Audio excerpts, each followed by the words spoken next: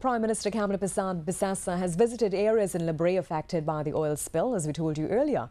The Prime Minister said the oil spill impacted the lives and livelihood of persons in Labrea, and she wanted to see firsthand how the government can help. Karen Philip reports. The Prime Minister's entourage arrived at Coffee Beach in Labrea at around 3:45 p.m. She was met by Petrotrin's CEO Khalid Hassan Ali and Chairman Lindsay Gillett. Energy Minister Kevin Ramnarine, Environment Minister Ganga Singh, Faizabad MP Chandra Sharma and National Security Minister Gary Griffith accompanied the Prime Minister on the tour. They were joined by Labrea MP Fitzgerald Jeffrey, who was already in the area. During the Prime Minister's visit, residents were mopping up the oil residue on the shoreline. She said her first concern is the welfare of the affected residents and mitigating ecological damage. So it's bad.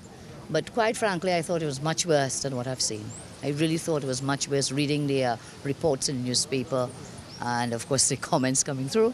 I thought it was much worse than what I've seen. I guess maybe it's because some of the cleanup work has already been done from the 18th till today, so much of it has been contained and we'll continue to work on it. Mrs. Bissassa also gave a status report issued by the oil company on the spill that spread as far as Cedrus over the weekend. So I'm advised at Point Coco, 100% complete. John Williams Place, 100% complete. Unity Beach, 90% complete. Granville, 95% complete.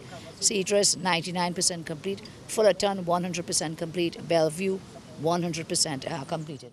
Residents along Coffee Beach have been told not to light their stoves or any flammable devices, while fishermen in the area have been grounded since last Tuesday. But the Prime Minister assures that their needs are being met. Petrotrin has been providing meals to residents since the oil spill. The Prime Minister later tweeted that the oil company will offer about $2,000 a day to fishermen who are unable to work. Petrotrin estimates that it will take another week to clean up the entire area. They have employed the services of Oil Spill Response Company out of the U.S. to assist with their efforts. Karen Philip,